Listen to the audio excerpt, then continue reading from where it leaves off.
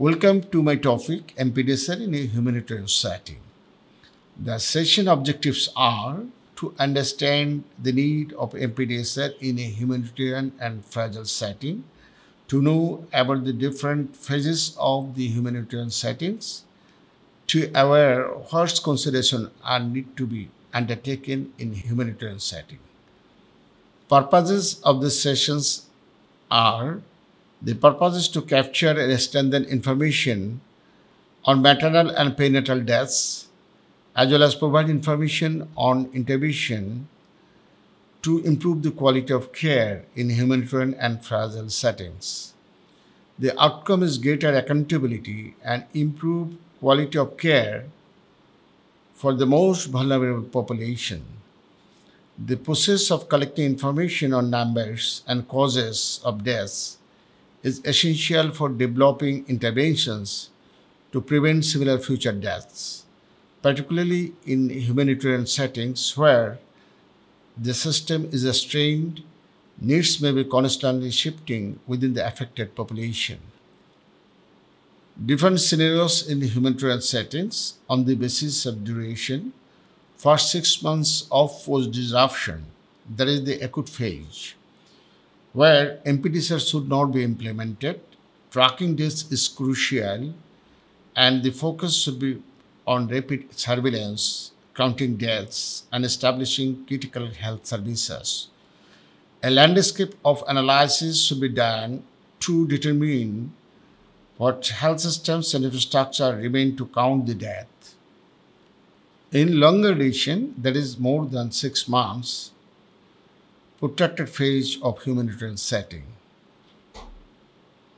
Once life-saving health services are in place, implementing a health MPDSR system should be considered, but the focus should be first on strengthening health systems and quality of care.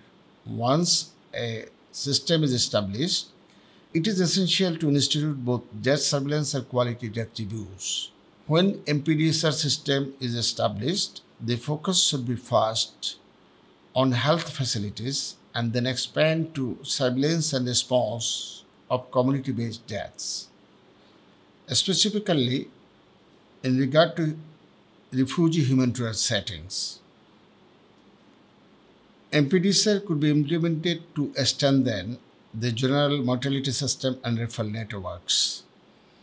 A collaboration among actors is a key component, especially with the government. Community engagement and sensitization are fundamental to increase access. MPDSR should be based on availability of the national health systems and local outreach services. Important considerations in humanitarian settings. MPDSR cannot be applied uniformly in all phases of humanitarian setting. Any mortality surveillance system must be contextualized. MPDSR should be flexible, simple, cost-effective, and easy to implement. Strengthening health systems is crucial. The quality of MPDSR depends on the quality of care and a strong functional health system. Good management and supportive supervision are needed for a robust health system. Coding systems need to be simplified.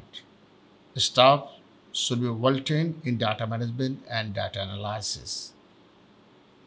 MPDSR should be implemented in stages in partnership with the host government, camp management, other stakeholders, and organizations operating in the situation.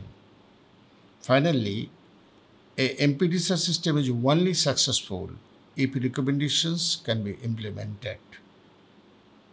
Thank you very much for learning through this video toolkit on MPDSR. If you have any query, please contact with Quality Improvement Secretariat, Health Economics Unit, Health Service Division. Thank you all.